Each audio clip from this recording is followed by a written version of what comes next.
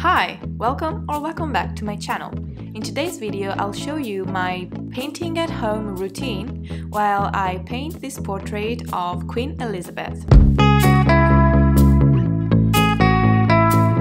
When I filmed this video, I didn't have an art studio and I used to paint all my paintings and film and edit my videos in my bedroom. So the first thing I used to do before painting was to cover my clothes with a painting smock, and I prefer to have a smock with sleeves because otherwise I would get all my sleeves covered in paint. Just perfect. The second thing I do before painting is reorganizing the spaces a little bit. So as you can see, I have a foldable desk and a foldable easel, all elements that I can fold up and put back when I need to recreate new space when I'm done painting. Saving space is fundamental when you do many things in the same room. And also foldable space can help you to organize the same space in different ways depending on the need of a certain moment. For example, if I need to paint smaller pieces, I can use this table easel and just work sitting in front of my desk. Whereas if I need to work on bigger pieces, I can always use my bigger easel to support the canvas and the space on the desk to support the materials. Or I can fold the top board of my desk to have more space in front of me. For today, I'm going to work with the bigger easel and just put the small one on a side. So now that I've set up my space, the third thing to do is prepare my materials. So brushes, painting palette, safflower oil, more brushes because you'd never have too many. My beloved colors that allow me to paint and pursue my passion. Okay, now stop it. And a rag or two maybe to clean off your brushes from the paint. And then I want to create some atmosphere by adding some music, the right playlist to get in the perfect painting mood. To me, it's very important to set up my space with everything I need before starting to paint so that I don't have to stand up and look for something I forgot while painting, but I can focus on the work and just paint. If you're wondering why I've chosen Queen Elizabeth II as a subject for this painting, this is a commissioned work that I did for a collector last year. If you're interested in commissioning a painting or a portrait, please write me an email to the address below. So today's video is going to be a survival guide for home painters who don't own an art studio or a room dedicated only to their art. Today I'll talk to you about what are my best tips for painting at home safely and easily. Before the video starts, I invite you to leave me a like to support my newborn channel and to subscribe to my channel if you want to see new videos every week about drawing and painting. So once I've set up my studio space in my bedroom, I estimate to work for 3 to 4 hours per day so that I optimize the time that I spend setting up the space before painting and then tidying it up after the painting session. I think that the more time you spend preparing your space, the more you want to spend painting, because once you start, it's hard to stop, and also you want to keep painting until you're happy with the result, and if you're painting with oils, you're happy with how your layer is going to dry. This is why it's preferable to paint for several hours when you're working with oils, because if with graphite and drawing, you can always go over a layer that you've left unfinished. When the oil paint dries, you can only paint over it, and sometimes you may have to cover some areas that you're not very happy with. So when you're painting with oils, you really need to think strategically of the layers, about how they're going to interact with each other. So it's very important that a layer that dries is going to help the layer you're going to put over it and not affect it in a negative way, slowing your working process.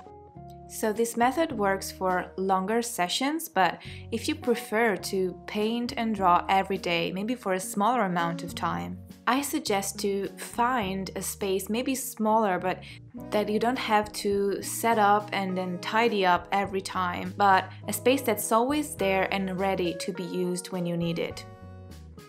So now let's talk about how to find a place like this in your home, how to set it up, and why it is so necessary to have a space only for your art. As Virginia Woolf said, a room for one's own, maybe not a whole room, that's the point of today's video, but maybe a corner of a room. Not everyone is so lucky to have an extra room in their home that they can use to paint or to pursue their passions, and for me that has been a case for my whole life up until 6 months ago when I moved out of my parents' home and started to live in my own place. I must admit that it has been pretty uncomfortable most of the times to work in an arranged space in my bedroom with little space, not organized in the best way, even if it was the best way possible, and also with the presence of my parents or my family that sometimes with the best intentions wanted to see what I was working at. But hey, I survived. I kept painting even though it was a little uncomfortable sometimes. And now I'm gonna tell you how. So to find a perfect space to set up for your art, you need a little bit of ingenuity. So in 2020, I did have an art studio outside of my home, but in March 2020, my whole country was set on lockdown, so I was forced to stay at home and work in my bedroom. So I tried to figure out where to cut out a space for my art, and I started moving my furniture and turning my room upside down to find a new disposition for the spaces that could allow me to cut out a little space for my art, and that's the space that you saw at the beginning of this video. That space didn't exist before. There was my bed in there turned in another direction and many stuff I decluttered.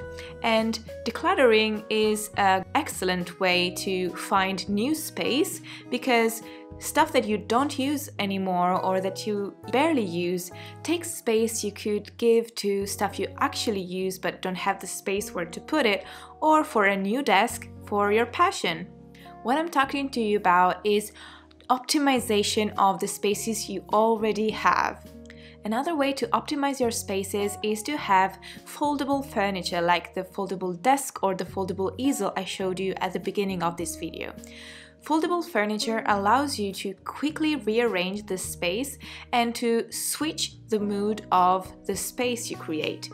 For example, when you work and sleep or relax in the same room, it's important that there are separate areas for relaxation and for work, and it's also important that when you're relaxed, you don't see the desk where you work, because in that way, when you're relaxing, you think about the work, and it feels like you're sleeping in your office, and that's the worst thing you want to do. Being able to fold my desk once I'm finished painting or working with my laptop allows me to switch the mood of the space and to immediately get into a more relaxed mood. Another thing that's very important for me is natural light.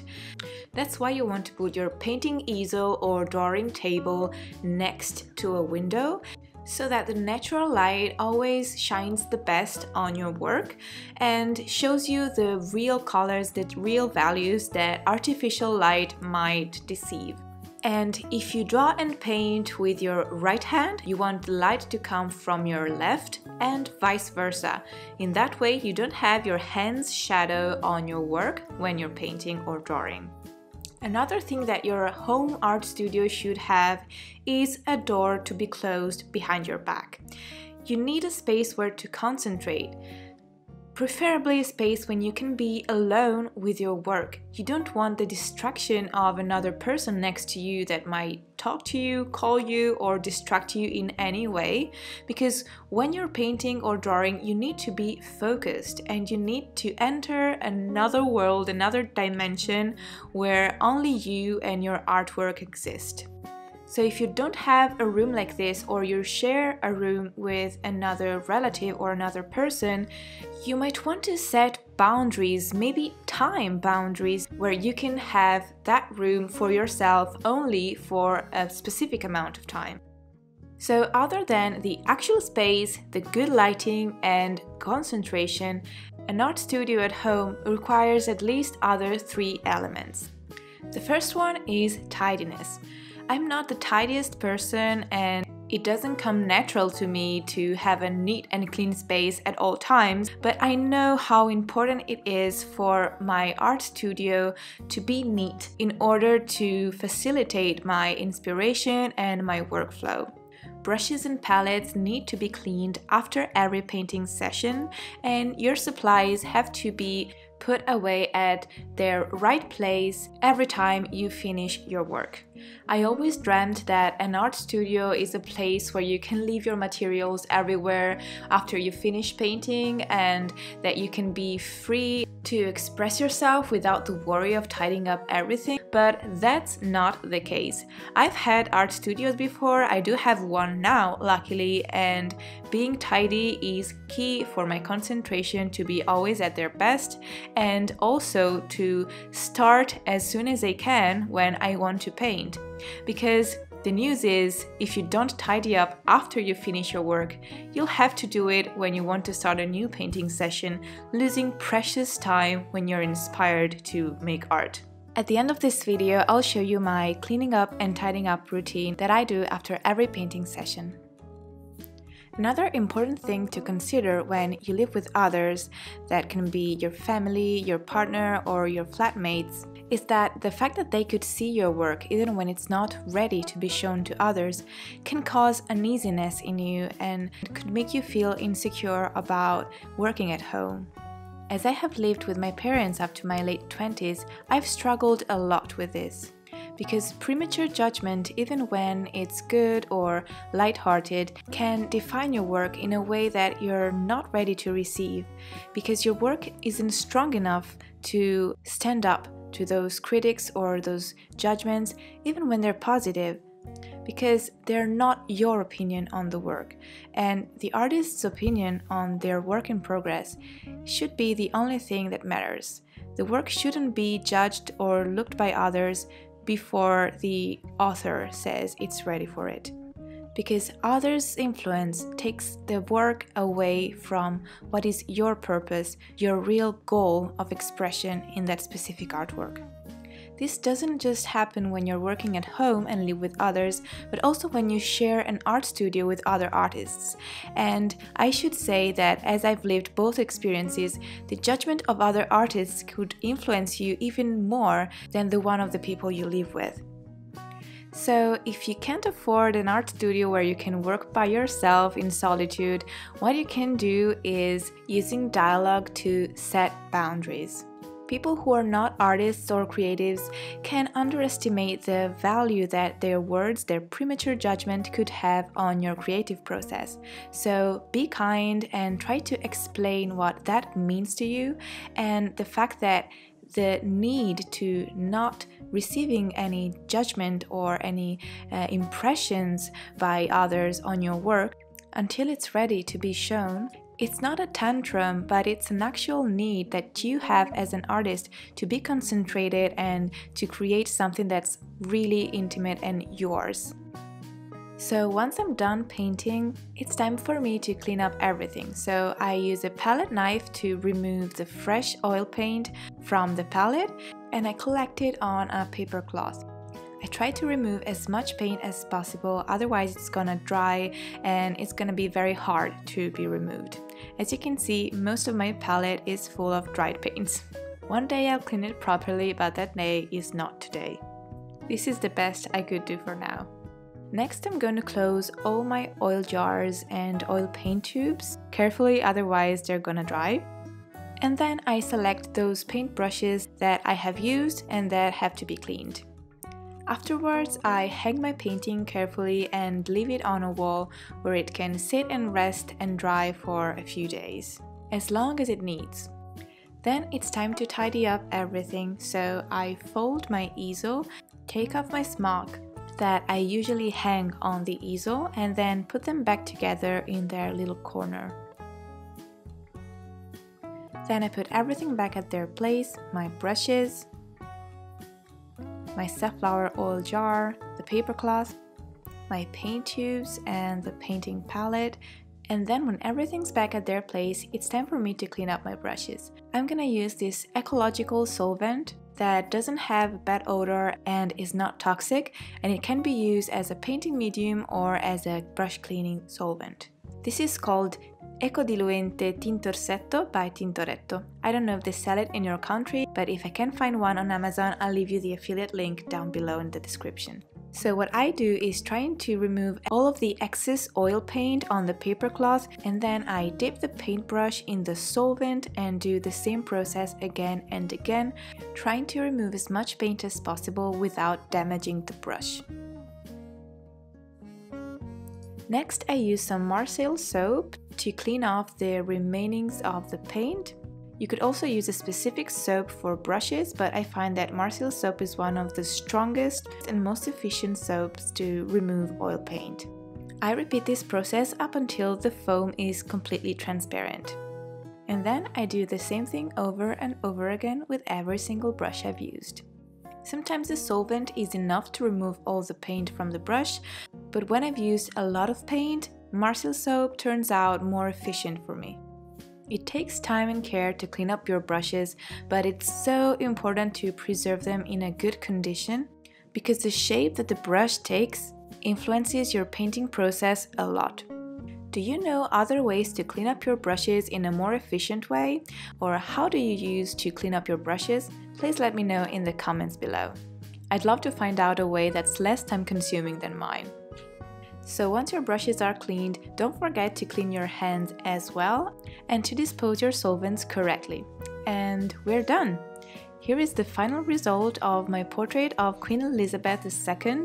And if you're wondering why I painted the Queen, it's because it was a commission from an Italian girl that has nothing to do with the English crown, and it was painted before the passing of the Queen. It's a quirky commission, I know, but it's not the weirdest I've received.